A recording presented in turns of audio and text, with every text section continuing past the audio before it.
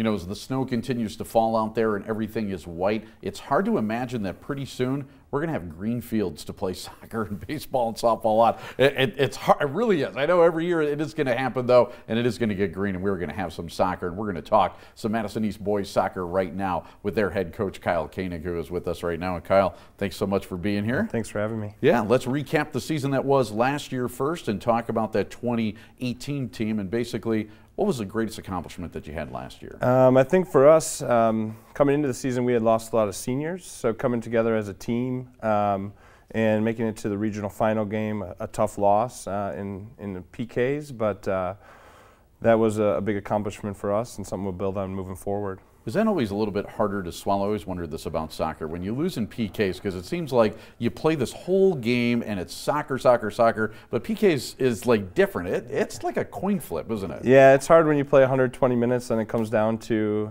you know, about 3 minutes of shots and then the game's over. But we try not to hang our heads and proud of getting to the PKs and our accomplishments. Right. So, okay, so you did pretty well last year. Now it's time to kind of build off of that. So what are you looking forward to with this team and heading into this year? Yeah, we actually are bringing back 17 returners from our varsity team. Wow. And in addition to that, I'm hopeful to keep some consistency with our coaching staff and start to build our freshman and JV teams, as well as I know that a lot of work goes in there as well to produce good varsity teams as well. Sure.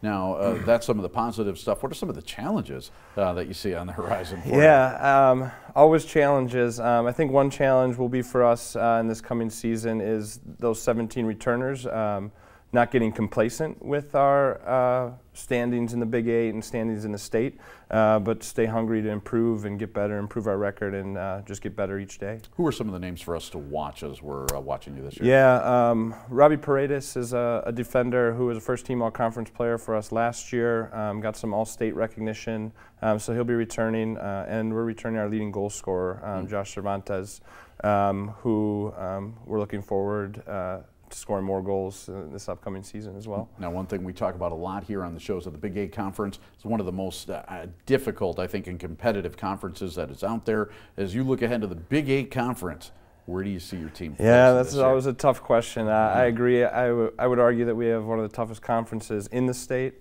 Our goal is to always finish in the top 3 and always be in it, competing for that championship each season. Feeling good about getting there this year? I do feel good with our returners.